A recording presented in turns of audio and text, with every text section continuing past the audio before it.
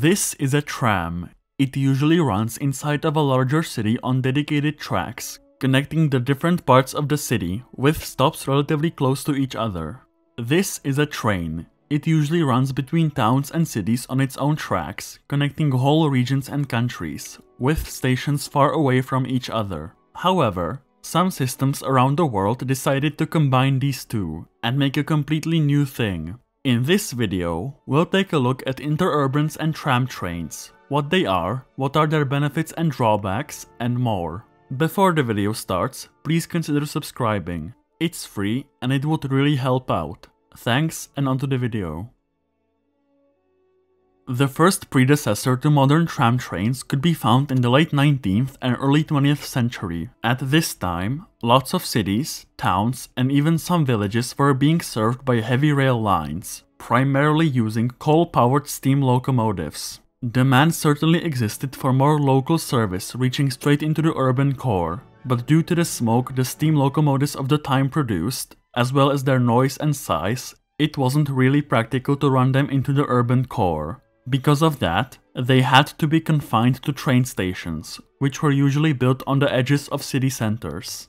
However, after innovations in railway technology, most notably electric trains by Werner von Siemens in 1879, it became possible to run smaller, more local trains between villages, towns, and cities directly into the city center. Interurban lines started popping up all over Europe, Asia, and North America, spurred by the railway boom of the mid to late 19th and early 20th century.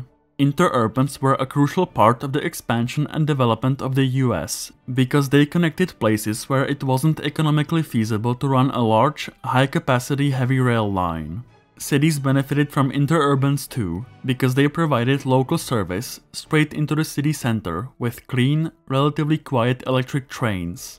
Interurbans expanded rapidly through the early 20th century, but many of them soon found themselves in financial trouble. Multiple trends, such as the rise of cars in the 1920s, poor financial planning by the interurban companies, and the Great Depression, starting in 1929, caused lots of interurban lines to shut down. However, interurbans weren't completely out of the picture, and they actually saw a small resurgence during the Second World War, because oil and rubber, which is necessary for making and driving cars, was tightly rationed to help the war effort.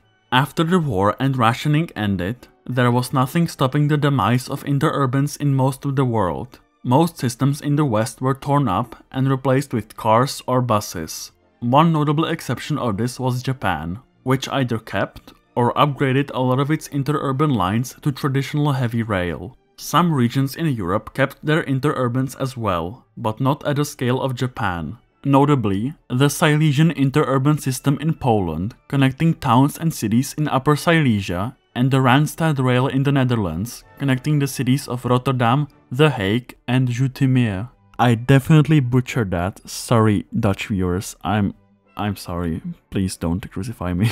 In the US, there are only a few surviving interurban lines, with most of them being shut down in the 1950s and 60s. Examples of functioning interurbans include Philadelphia's SEPTA Line 100 or the South Shore Line, which goes from Chicago, Illinois to South Bend, Indiana. However, in the latter part of the 20th century, one German city decided to take this concept to the next level.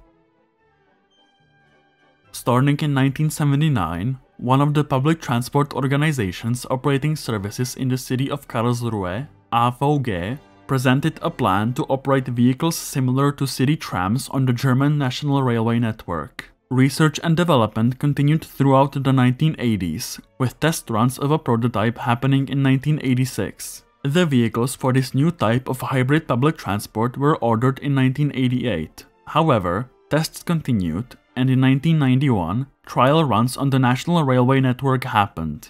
Testing went well, and in 1992, the first modern tram-train service started operating with passengers between the Karlsruhe city center and Pforzheim. Passenger demand for Karlsruhe's new public transport service exceeded expectations, proving that the hybrid tram-train service is a viable public transport solution in certain cases. Because of the high demand, the network quickly expanded. The last tram-train project in Karlsruhe happened in 2021, when tram-train tunnels in the city center were opened. One tunnel runs underneath Kaiserstraße, and the other goes from Marktplatz to Ettlinger Straße.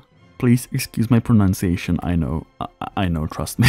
Instead of the obvious solution of letting the now tram-train-free Kaiserstraße becoming another Karlsruhe, the city pedestrianized the street, turning it into a pleasant, calm shopping street. As of October 2024, the tram-train network of Karlsruhe looks like this. It has become an integral part of the city's public transport system, and I hope I'll get to visit it in person someday. Since Karlsruhe introduced the tram-train model in the 90s, other cities adopted similar lines for their systems, such as the German cities of Chemnitz and Kassel, or the aforementioned Randstad Rail in the Netherlands. Now that's all well and good, but you might ask, why would my city want to adopt tram-trains? What do they do better than trains or metros? Let's take a look at it now. First of all, tram-train lines reduce the number of transfers passengers need to get to their destinations. Because passengers don't have to transfer to the tram at a train station, they can just take their whole trip in a single vehicle. Second, it could potentially be cheaper to build a tram-train line, since they partially utilize traditional heavy rail infrastructure, which is already built out in most of the world. Third, because tram-trains partially run on traditional heavy rail, they achieve higher average speeds than regular trams. However, things aren't all sunshine and rainbows.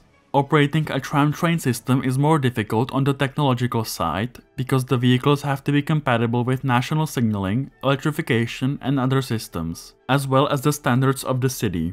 Also, if a delay happens, for example because of the tram-train being stuck in traffic in the city, these delays propagate to the national railway network. If these delays are significant enough, it could cause a cascade of delays reaching far beyond the city. Although this could be mitigated with stuff like tunnels for tram-trains, like we saw in Karlsruhe. In conclusion, Karlsruhe and other cities in Western Europe and beyond prove that tram-trains are a viable public transport solution. Now, it's up to cities to consider them in relation to their needs. I think more tram-trains should be built. I think they're a great mode of public transport. Anyway, thank you so much for watching to the end. You're a real legend. If you'd like to support my work, I have a Ko-Fi page with 3 membership tiers, all of which bring you sweet benefits, like early access to my videos. There are also affiliate links to the equipment I use to make these videos in the description. Any help would be greatly appreciated.